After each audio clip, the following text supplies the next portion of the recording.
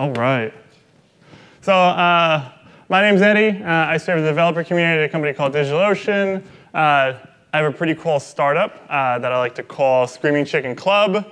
You can find it at your nearest chicken restaurant, of course. And so I'm actually, like Priya said, I'm here to talk about how most GitLab customers today actually fall into this workflow portability level of multi-cloud adoption.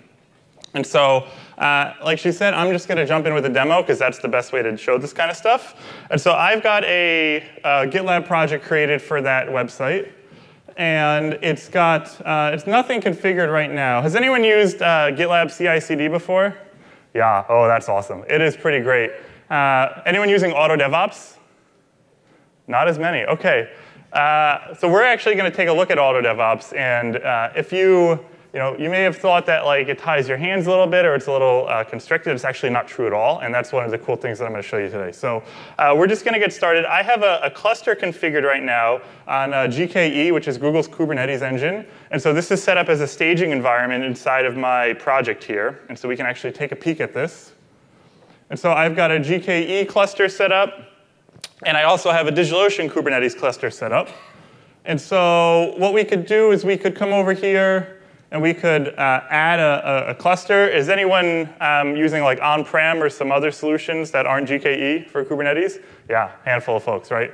And so what's really nice about this is you can import any cluster in here. You just have to create a service account, cluster role binding, all this kind of jazz. If you've messed with Kubernetes before in GitLab, you've had to do this. I actually wound up writing a kube control plugin to automate all of this for you. So you can grab this at gitlab.com/EddieZane, kube control, GitLab bootstrap.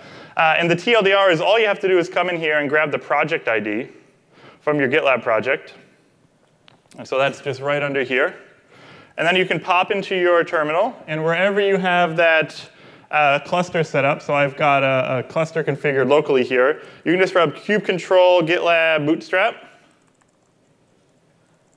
And then you paste in that project ID, and it's going to do all of the service account creation, all of the API requesting, generate us this URL that we can go to, and then we can actually follow up by installing the last bits that we need. So my cluster's already ingested. I'm going to run through and install Helm and Tiller, and the ingress control and insert manager. Anyone seen this screen before? Have you messed around with it? Not? If you haven't, it's pretty cool stuff. So this shouldn't take more than a minute. And then I just have to paste the URL in here that GitLab is going to use as my base domain. So let's do that. So I've got this set up for production, and my GKE cluster set up for staging.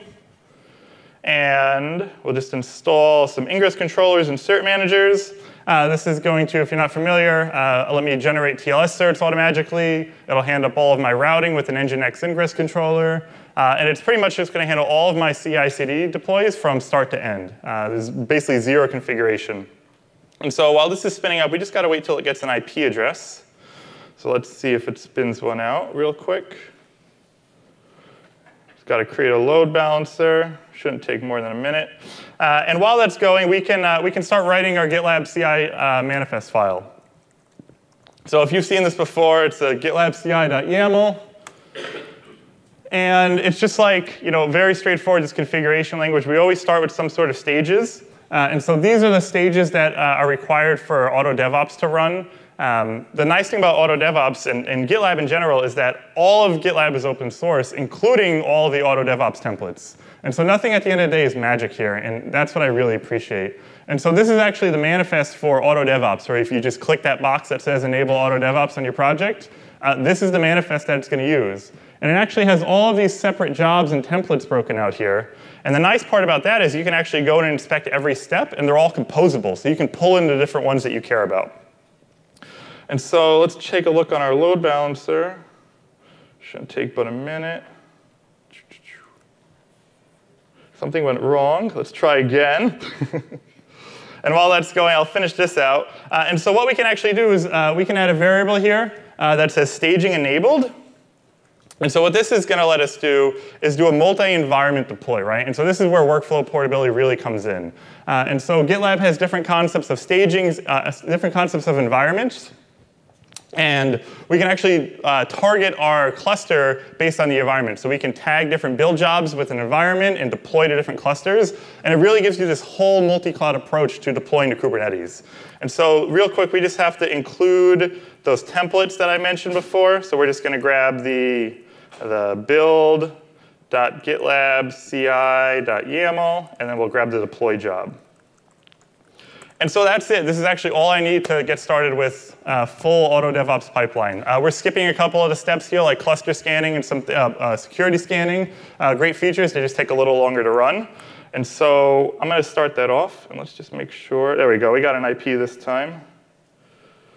Make sure this is configured.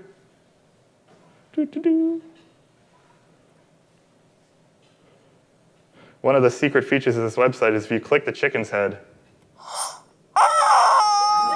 it makes a pretty great sound. So we just got to wait for this IP address. We kick that off. There we go. So I'm going to set DNS up real quick to point at that. Save that. Awesome. So I'm going to push this up. We'll make a commit. DevOps. Right? And so just like that, all I did was add that very simple manifest file. You could skip all of that by just enabling full auto DevOps. And so this is going to kick off a CI/CD build pipeline. And we'll see here that the first step it's going to do is it's going to do that build. So it's going to pull down my Docker file. I've got a Docker file on that Go. It's basically just a very simple Go project with a static website in there. So it's going to do a build on that website. It's going to pull down. GitLab's going to inject all of the environment variables needed to log into the registry. So if you didn't know, your GitLab projects actually have a built-in registry for containers. So you can store all of your containers right in your GitLab project. Works across all the clouds. You can use the Kubernetes secret to easily generate it. And so this shouldn't take more than a sec. And while that's going, I'll show you this awesome part where we have the environment section. And so this is the breakdown of those different environments that I mentioned. And so the nifty thing is by enabling that staging environment, the template gives us a manual deploy to production. Right? So it'll generate us a URL that we can go check out on staging on that GKE cluster, make sure the website looks exactly like we want, and then push it to production by approving it, and it'll ship off to the other cluster.